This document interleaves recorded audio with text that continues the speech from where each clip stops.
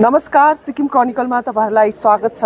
अहिले म पश्चिम सिक्किम पेलिङमा छु र यहाँ विशेष गरी टुरिज्मलाई बढावा दिनको निम्ति, टुरिज्मको क्वालिटी बढाउनको निम्ति एउटा विशेष कार्यक्रम, ट्रेनिङ कार्यक्रम आयोजना गरिएको थियो भने त्यो कार्यक्रमको आज समाप्त भएको छ र अहिले हामीसँग हुनुहुन्छ tourism डिपार्टमेन्टका additional assistant director Manoj sir हामीसँग हुनुहुन्छ। हामी यो ट्रेनिङ बारे र कतिको आवश्यकता छ यस प्रकारको ट्रेनिङ टुरिज्मलाई बढावा दिनको निम्ति हामी उहाँसँग कुराकानी गर्नेछौँ। सर, तपाईलाई स्वागत छ है। हुनु त पहिला पनि अलिअलि हुन्थ्यो यस प्रकारको ट्रेनिङहरू है, र अहिलेको सिचुएसनमा जुन प्रकारको ट्रेनिङहरू अब दिँदैछ टुरिज्मको क्वालिटी बढाउनको निम्ति, यो ट्रेनिङको विषयमा पनि भनिदिनुहोस् र कतिको आवश्यकता छ यस प्रकारको ट्रेनिङ र कसलाई दिएको छ यो training? Thank you so much. यो ट्रेनिङ यहाँ अहिले पेलिङ टुरिज्म डेभलपमेन्ट एसोसिएसनले स्टार्ट गरेको हो। अनि यो चाहिँ कसरी स्टार्ट भयो भने चाहिँ रिसेन्टली टुरिज्म डिपार्टमेन्टले यो ट्रेकिङ गाइड, टुर गाइड र ट्रेकिङ कुकको हामीले 18 अगस्तदेखि स्टार्ट गरेर चाहिँ 3 ब्याचेसमा 3 सेप्टेम्बरसम्म हामीले we are organizing a training at Chemche, which is free of cost for about 240 people. Okay. And your idea share garda when we started doing our homework. And what happened is we met the stakeholders at Yoksam, अनि ग्याङटकमा, यहाँ पेलिङमा सबै जग्गामा अब उहाँहरूको feedback लिँदै जाँदाखेरि चाहिँ के फेल्ट भयो भने चाहिँ when we came here first, उहाँहरूले भन्नुभयो कि instead of sending people there at the Chemche for training, तपाईहरुले आफ्नो मैन पावरलाई ट्रेन गर्नुस्, पहिला एउटा जनरल ट्रेनिङ दिनुस्, त्यहाँदेखि we will take them to the institute, certified भएर तपाईकोबाट आउँछ, अनि आएर चाहिँ then we will do the training there. So that is how these trainings are being conducted now. So Ptda came up with this idea. Ptda अगाडि आएर चाहिँ यो यहाँ ट्रेनिङ गरिदिनु भयो. हजुर. So they organize it by themselves. They are harnessing their the manpower here. So they have taken out drivers, tourist guides, and hotel staffs who are the direct connection to the customers. Ani first उनीहरुको contact हुने.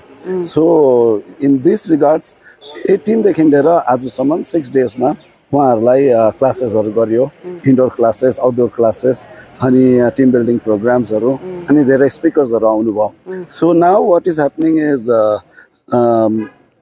यो काम गर्नुको लागि चाहिँ किन important भयो भने चाहिँ धेरैवटा गेस्ट सिक्किममा आउँदाखेरि चाहिँ अनट्रेन्ड, अनस्किल्ड र अनसर्टिफाइड मान्छेहरु चाहिँ गेस्टसँग ट्राभल गर्छ. अनि त्यो हुँदाखेरि स्पेशली बिकज यो हाई अल्टिट्युड्सहरुतिर जाँदाखेरि चाहिँ health issues, first aid, emergency, rescue यो कुरामा नलेज हुँदैन कतिजनालाई.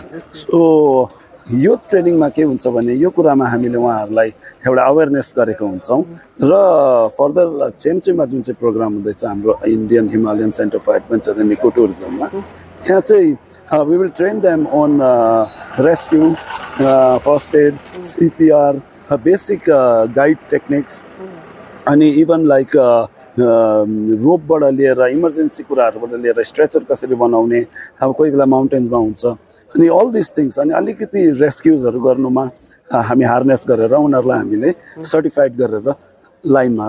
कति जना जतिले चाहिँ यहाँ ट्रेनिङ लिनु भयो यो पालीको ट्रेनिङमा?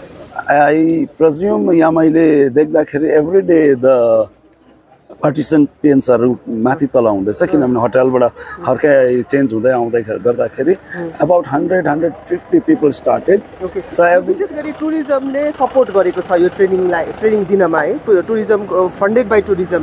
No, it is all done by Ptda now. तपाईको चाहिँ resource person? Yes, tourism department as an observer, अनि resource person, अनि as a support backup भनेर हामी उहाँहरुलाई सपोर्ट गरेर ट्रेनिङ गराउँछौं. अरु ठाउँमा पनि अब obviously नै यहाँको पेलिङको यो जति पनि टुरिज्म स्टेक होल्डरहरु हुनुहुन्छ एकदमै एक्टिभ हुनुहुन्छ, राम्रो प्रकारले उहाँहरुले काम गरिरहनु भएको छ है. अरु ठाउँमा पनि यस प्रकारको ट्रेनिङ हुनु पर्छ कि पर्दैन जस्तो लाग्छ तपाईलाई? It is compulsory like गरेको राम्रो, किनभने आफ्नै मैन पावर ट्रेन्ड हुन्छ अनि स्किल हामीले रिफ्रेश गर्न सक्छौं उहाँहरुको. अनि स्पेशली टुरिस्टसँग अट्याच हुने मान्छेहरु चाहिँ किनभने कतिजना टुरिस्टहरु आउँदाखेरि केही माथि तल भयो भने there are a lot of process involved. अनि यो हुँदाखेरि चाहिँ ट्रेन म्यान पावर चाहिँ सँगै के भन्छ टुरिस्टहरूसँग अट्याच भएको छ भने चाहिँ this will be much better, किनभने एउटा स्ट्यान्डर्ड पनि देखिन्छ अनि अर्को चाहिँ टुरिस्टलाई सेफ पनि फिल हुन्छ किनभने एउटा सर्टिफाइड रेजिस्टर्ड मान्छेसँग छ। अनि अर्को चाहिँ के भने चाहिँ इमर्जेन्सी इभ्याकुएसन्सहरू गर्नुमा यो म्यान पावर ह्युमन रिसोर्सको एकदम एट द ग्राउन्ड लेभलमा काम गर्न सकिन्छ हामीले। Thank you so much.